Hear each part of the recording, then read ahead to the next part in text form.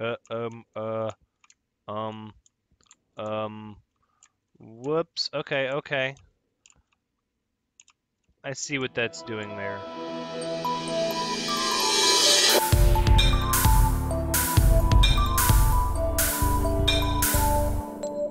Hello everyone, Thranxes here, and welcome back to Stationeers episode 11, where we have been doing a little bit of work, tearing things down, trying to keep gravity in here though, although there is no atmosphere. We have taken it all away. We still have some resources. We have some gold. We have a good bit of steel, silicon, solder, and iron.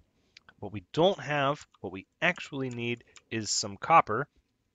And to be quite fair with the amount of building we're going to need to do, we're going to need a good bit more iron and some more coal as well. So let's talk about some of the things that I have changed. The first change is that I took out the logic panels that were controlling the recycler and the centrifuge. So if we're going to use them for now, we just need to turn them on. Eventually, though, what I'm planning on doing, which we don't have the resources to do right this second, is to wire it up so that when the chute bin over here for reclaiming stuff is turned on, then these will be on, and when you turn that chute bin off, these will turn off. And I was reading online with the forums that some people were saying the sorter does work. You can program it. You just might have to log out and log back in. So I did that, and lo and behold, it works. So our sorter computer now is properly sorting out all of the ore that we want smelted. That is pretty much everything except coal and uranium. Is going to go into the arc furnace with our toggle that we built in the last episode. Now we should conceivably be able to just drop off a bunch of ore, go and come back and drop off a bunch of ore, and this place should pretty much slowly start to fill up with ore. Now, my thought process in order to make it so that we're not coming back to stuff floating around all over the place, even though I'm not quite ready to get this room set up with gravity, is that I'm going to encase this little drop area here with walls so that it can have gravity. And then we'll sort of do the same thing here, although the chute's not going to be past it, so we're going to have to modify the chute slightly. Let's see. We're gonna need here. We'll just throw you down for now. Here we go. Change you to a corner like this, and then let's see. We got some more chutes here. We're gonna start moving a lot more lockers out in this area. As time goes on, there's our straight bin, and now we can go to an outlet.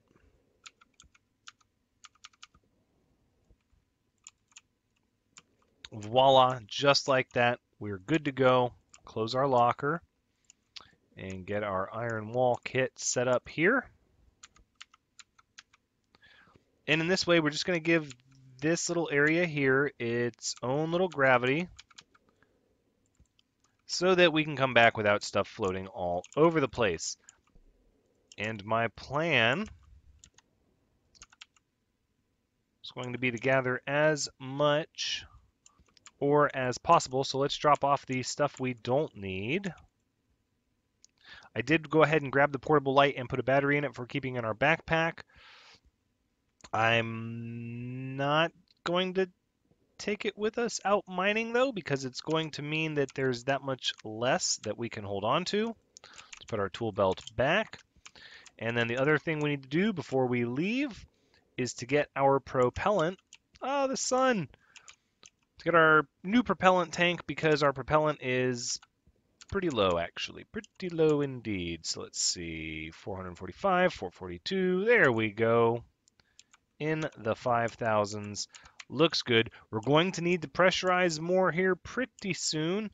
We have one more tank of propellant, I think, and then we're going to be trying to scrounge together enough propellant out of the ones that we have left.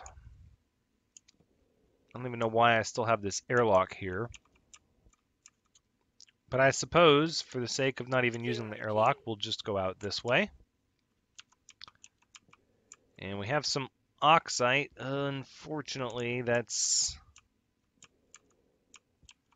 going to be okay, actually. So what we can do is we can shut this door,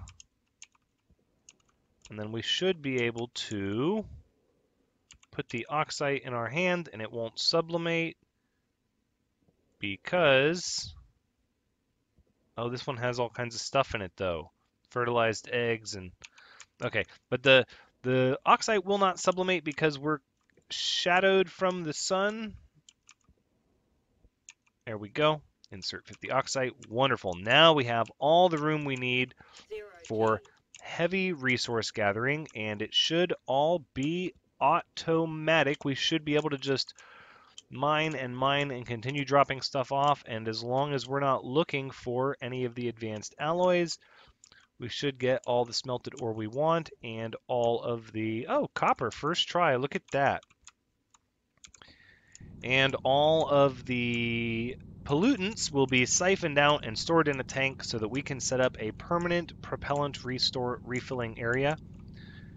Now, I'm not entirely sure how large I want to make everything just yet, and we don't have a room for capturing oxide, because I'm going to make a special room for capturing and sorting out oxide and volatiles. We're just not there yet. Oh, that's ice. That's not silicon. That's ice. Yeah, and it's going to sublimate as soon as we pull it out in the sun. Okay, well, we're carrying ice now. It's fine and dandy. I don't really want to waste any of it.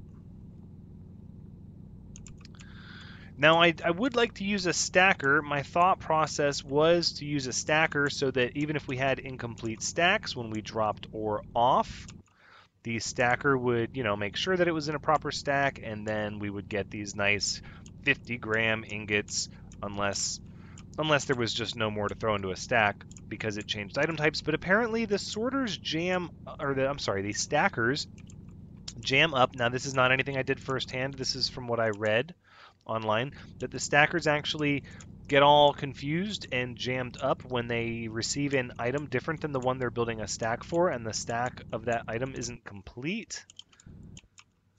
Now we're going to leave the oxide. Ah, some lead, though. We will get the lead.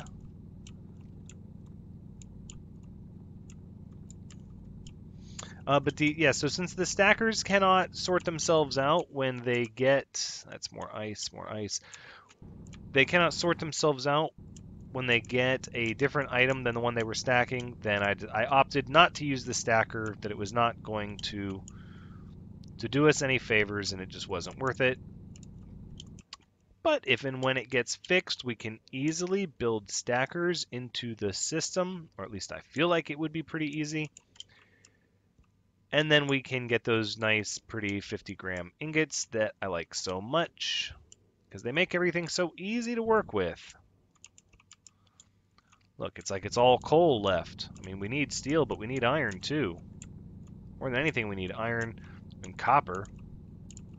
Okay, well, this is the part that's going to be a grind, so I'm actually going to knock this grind out, try to get my ore straight, and when we have enough to go back and drop off and watch the automation magic for a second, then we'll do that. Okay, so we're about to head back with our first bit of resources, but I mined up a little bit of ice, and I was like, oh, I don't want this ice, and I threw it down. But I wanted to show you what happens to ice in space. It seems like there are a little bit of weird water mechanics as all the air sublimated out, and now we have this little puddle of water, and when I go in there, it actually registers its own pressure. Yeah, isn't that interesting? Okay, anyways, enough of that. I'm sure that'll get squared away eventually. Oh, I can't see because of the blasted sun. Nope, there's our ship. We'll just come down. Oh, 40 meters per second. Might want to slow that down, Thranxes. There we go. Try to stay around 20 meters per second or it's going to get dangerous. No, I don't need to go in. What am I doing? Old habits and all that. Right. So, everything should be on. Sorter's on. The computer's on. Let's see how this works. So we're going to start with the nickel. And then iron ore. Coal.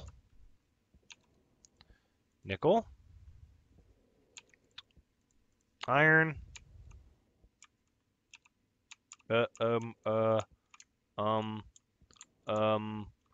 Whoops. Okay. I see what that's doing there. That means it would have put the coal through the arc furnace. Okay, so apparently we've learned a valuable lesson in doing this. And now we have to get our stuff straightened out. That's fine. Okay, there's always going to be hiccups like that when you do stuff like this. Let's get this stuff out of our backpack here. And then we'll pick up the coal, put it away. Let's make sure we got everything that we dropped off. There's another cluster of nickel.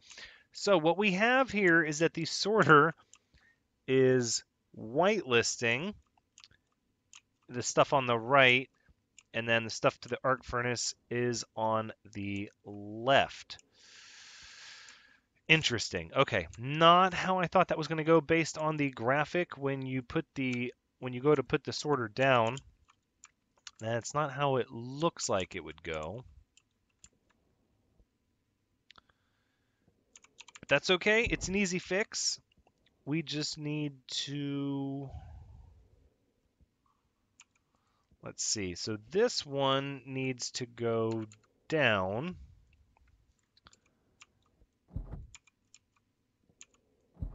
Let's break this. We'll break this. Yep, I'll pick that up in a second.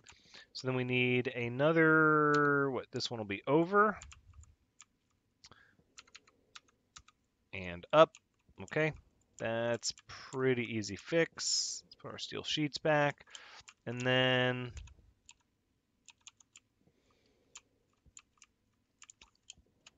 I guess this one's going to have to go up and over. Okay, that's going to be a little different than how I had originally planned it. Let's transition to a corner right here. There we go. Like that. And now we need more chutes. Okay, so let's go grab some more chutes. Did I have... No. Let's see. Chutes times 5. Perfect. Should be all we need. We'll just shut that door. 0G. All right. We did see the objects going into two different places, though. You could see that the coal ended up... The coal ended up where everything else should have ended up. Come on. Please. There we go. It can be tricky with objects like corners trying to get them rotated to the proper position because you don't always know which axis it's trying to rotate on. Because it treats one piece like the front and one piece like the side. And in any event, we've got it done. This should handle it. Okay, so this wasn't as... What was that? I saw a weird shadow. So it wasn't as automatic as we wanted it to be. But we're going to get it. And after this, we should be good to go. It was sort of my mistake not doing a trial run when I knew I had changed things up with the sorter. So we know everything else works, but we did not know that the sorter worked, but that's okay. Back to where we were. Now let's start with the iron. Insert, and then we should watch it activate. Oop, there it goes. Flashing red light. That's the warm fuzzy I was looking for. So now we'll just put all of our ore in here. Easy. I love automation. Okay, and now we're going to go get more stuff. And that should be busy while we're gone. Great. Wonderful. All right, then I'm going to go and smelt. I'm going to go and gather a lot of resources and smelt a lot and get us set up to where we're not held back by our resources. And I will bring you back when we are at a better place.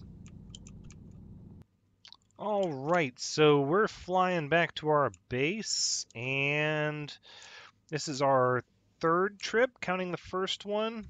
And oh, it's still red down there. It's still processing everything. No, that's good. That's good. We want to keep it busy. So the big thing that held us back from just mass gathering resources in the past was how long I had to hang out in the room and scrub the air whenever I ran the arc furnace. So what this process has done is not only made it easy and convenient for me to drop stuff off, but has taken all of that work out so that all I have to do is smelt the stuff in the arc furnace in that tiny little contained room, let the filter run, and let our gas tank fill up with pollutants. It's 232 on the pressure, still have plenty of room. This tank can hold quite a bit. From what I've read online, the pipe will burst before the tank does. So I'm not too worried about that. Now we do need to recharge the battery in our suit. So we're going to do that. And then, do I want to make some more trips? I think I do want to make some more trips. I've gotten a lot of iron and a lot of copper. Not much of anything else. I guess I've used up all of my large batteries and stuff. Okay, so then if that's the case, let's go ahead and we'll use this time while the battery charges to check out what everything looks like in its current state. And that's concerning.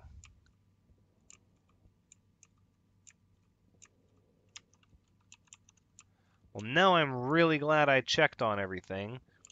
So it seems like if the chute backs up, then stuff just gets spit out all over the place. Ooh, look at that pile of ingots, though. It is working. It is working hard. Oh, so I need...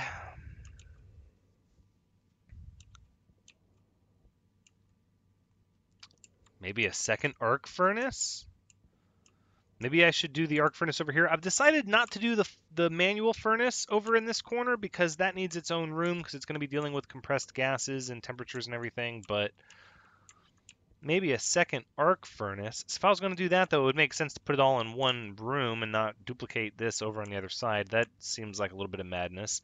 But my goodness, we have ore floating all over the place now. So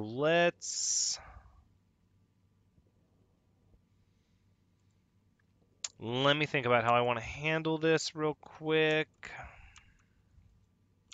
I know what we'll do. Turn this off, swap that there, put this tool belt on. Okay, let's go get ourselves another locker. Think we have some to spare. Or we have a locker to spare, pretty sure, if we take this one, which I'm inclined to. We also still have a good amount of resources in the electronics printer. However, there's just no copper to be had anywhere. I've taken the copper out of everything. There we go. Give me my locker. Put that in our backpack. Okay, so let's go pick up all the ore that is floating around, and it looks like it's quite a lot, and I suppose that makes sense because things like gold and copper actually take quite a bit of time to smelt. So I'm trying to think what I can do in the future. I could put a windowed area there. Wait, it's not full.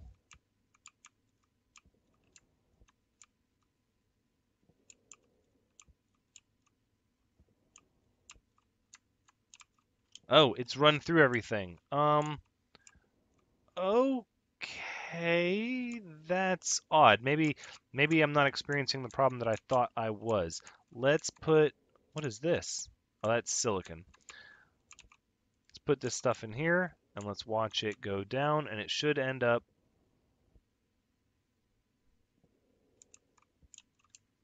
It should have ended up. Okay, so if I put the coal should end up over here.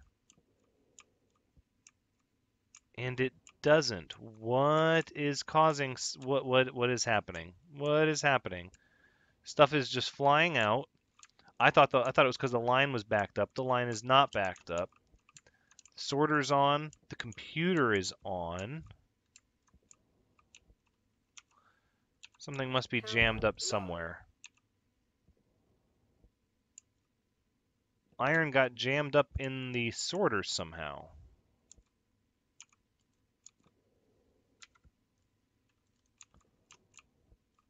Not sure what happened there. Let's check this chute here. Nope, that one's good. Okay. I'm not exactly sure what's going on, but I don't want to lose all of this precious ore I worked so hard for. Like, that room's already scrubbed. It's clean. All right, let's put the iron in again, and this time it should... Okay, it worked. Let's put this iron in, and it should not just spit out randomly. So I think what caused our issue with the sorter was that the chute had backed up to the sorter, and there was nothing in the sorter that was telling it, okay, now that your way isn't blocked anymore, now you should kick out the next item. So maybe we need a longer little spiraling, winding chute in between the sorter and the furnace to ensure that there is enough room for everything to pile up even during rapid resource gathering. Because what I don't want to do is have to throttle back my resource gathering. That was the whole point of automating it, was to be in a position where we could gather and harvest stuff very quickly. All right, we've got some iron. That should be a window. So you can only have 1, 2, 3, 4, 5, 6, 7, 8. I don't know if you can have that one occupied or not. So I'm going to say you can only have 8 backlogged, but look at all that. Look, we've got all this ore just hanging out here, all these ingots, and all the gases are captured. It is still, by and large, so much easier and less time consuming than what we had been doing, or what I had, staying in the room with the scrubber. That was just painful. Okay, we put the coal in there, and we should see the coal drop out here. Boop, there it goes. Good. Okay, we're holding on to our coal. I guess we'll just keep putting iron in. And copper.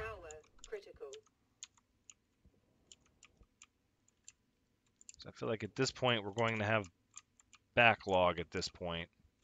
Let's just see what's here.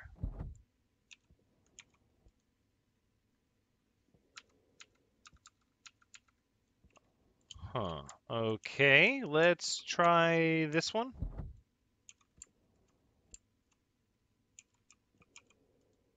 Okay, so we must still be good. That's about all I can figure.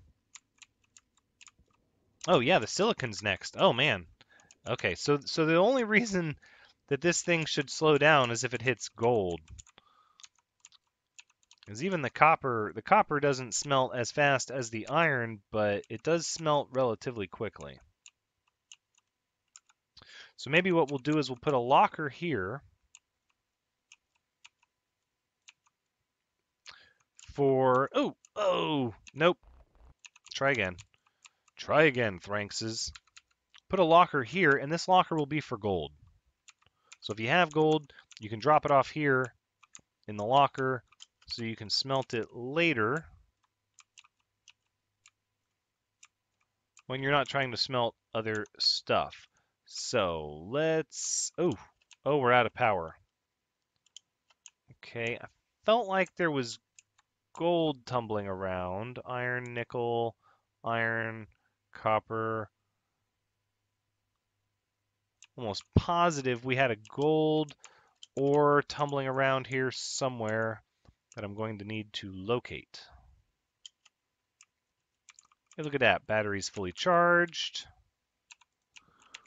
Boom, back on with our light. I don't know where the gold went, though. 0G.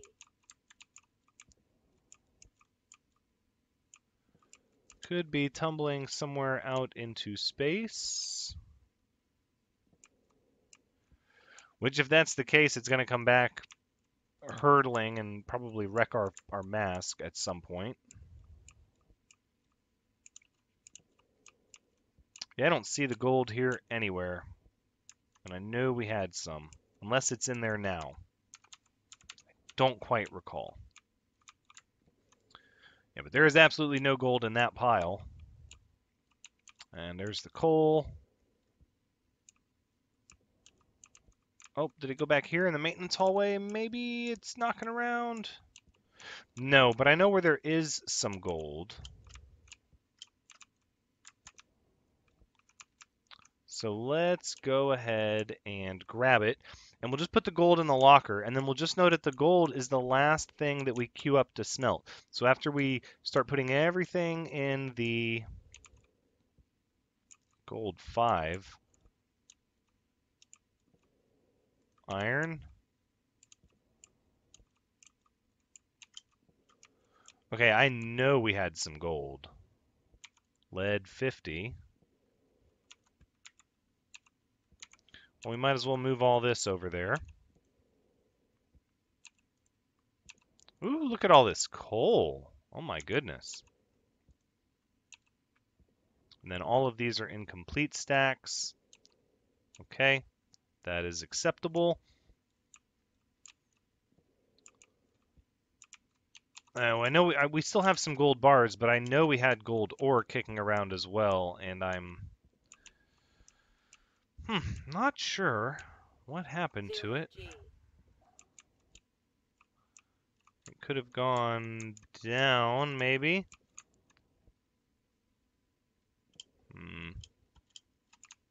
Did I stuff it in the... Yep, there's some. Okay, that's good. And then we'll take the iron and the coal as well. We'll do the coal later. Okay. So the gold goes in the locker for later. Boop. And then we'll just process all this other metal. So iron, coal, lead, iron, coal. And the benefit of smelting the stuff before you put it in the manual furnace as well is not only do you not waste the gases, the pollutants that you could use, but also you're getting a lot of things like nitrogen. You know, when you smelt silicon, you get a lot of nitrogen, but when you smelt other metals, you get trace amounts of nitrogen, CO2, and all that, which you can use to regulate your atmosphere mixture later. But the big reason I like to do it is because then you don't have to worry about venting gases out of your furnace. When you put your ingots in to smelt, the coal doesn't give it any gases, and the iron doesn't have any gases left in it. So it becomes a fairly easy process to make happen. Look at all those resources. We're just going to keep piling stuff up in these little boxes. Shoom, another stack of iron. 52? That ingot has 52 in it. What? That's not a pretty 50-gram ingot. That's 52. That's not... Okay. Well, at this point, there's really nothing left for me to do except to gather lots of resources and keep this fire burning here. Let's check our... Oh, we don't need the reader. That's right, I put a gauge on it. I thought ahead. 518 kPa, getting quite a lot of pollutants into the tank here. But that's good. We're going to repurpose them at some point. This section is going to have to be modified because we're going to need to build an area to start to process our gases. This tank that stored all the air we had in our old little area here was only temporary. And this stuff here is not going to stay the way it is, and we're going to start taking everything apart. Now, I don't think we're going to recycle and toss pipes into the centrifuge or cables into the centrifuge, but what we can do is we can get a lot of these iron frames, which we might as well do that one time just to show that it works when you have everything on. So let's turn these things on. They don't run themselves yet, but they will. We'll get some logic panels and we'll tie them to the recycler chute. And we need the crowbar. All right. Let's start pulling apart all these iron walls here.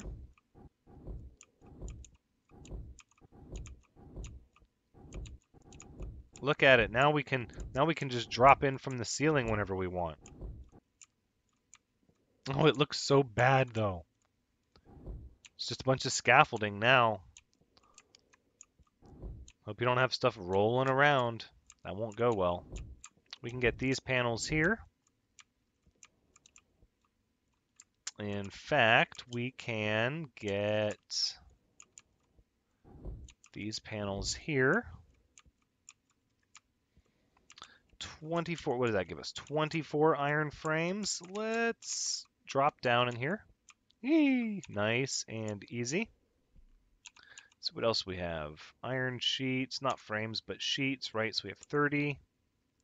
Glass sheets, steel frames, iron frames, kit walls. I don't think we're going to be able to fill it up just yet.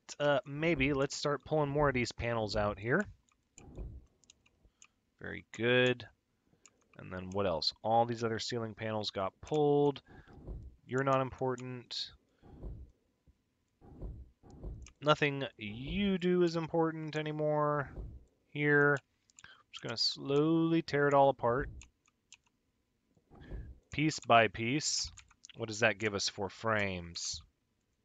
Or sheets. Sheets, rather. Ugh. 42. Okay, let's keep it going here. 3, 4, 5, 6, 7, 8, 9, and 10. That's 50. So let's just jetpack on out of here. 0G. Yep, thank you. As we're going to start repurposing all of this iron. So now we have iron sheets, which 50 of them. Boom, and they should... Oh no, it's not connected. Darn it. I wanted to see the magic happen. Oh, that's right. I had not yet worked out... how this has to be for that to be the case. So, fine, we'll just... What's the time on the episode? We have time. There's always time. We'll make time. But we don't have any more chutes, do we? I think we can do it here. Let's...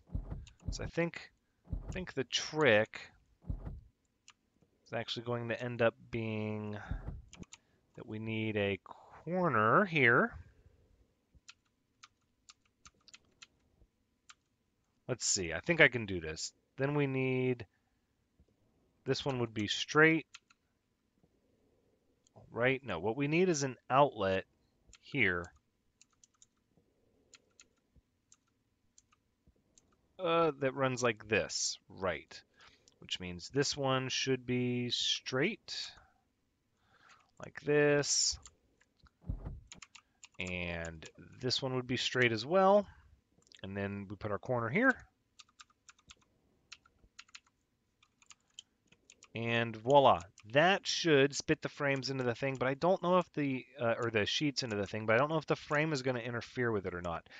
If it doesn't work, then we'll just manually feed it in, but ideally I'm trying to automate a lot of this stuff because that's what's so much fun for me.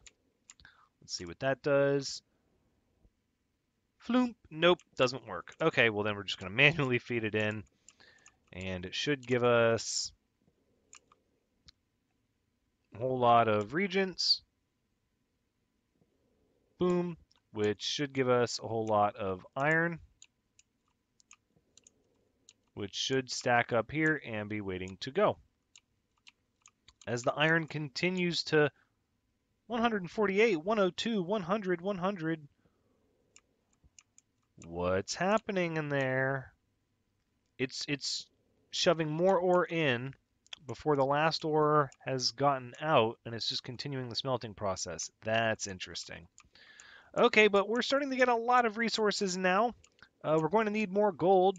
We did get the copper that we needed to start building more logic panels, but we're going to need more gold not long after. But this has been the Stationeers episode 11, the demonstration of our automated smelting area in work. And as you can see, working it does. Now it does get backed up, so I think what I'm going to do in between this episode and next, I'm going to run this chute down kind of in this big, long, windy spiral just to give this area as much of a chance to smelt everything. What? Ah, it's got to be copper. Copper, that's right. Copper does not produce pollutants. So there you have it. This has been Stationeers episode 11. Thank you. No. No. All of our oxide just sublimated when the sun hit it. Oh, because I left it in the cooler and the... Oh, well, that's fine. There is a lot more oxide that we can get, and we still have our station air in the tank. Anyways, interrupted my ending here. This has been Stationeers episode 11. Thank you so much for joining me. I hope you've had a good time watching, because as always, I have had a good time playing. Please come back next time as we continue to stockpile. No, resources should be stockpiled. By the time I bring everybody back next time, we will be in construction phase. And we will be talking about trying to get an atmosphere that is regulated and managed. And hopefully maybe automated as well, but I think some of the sophisticated pipe pieces take advanced alloys. But until next time, take care.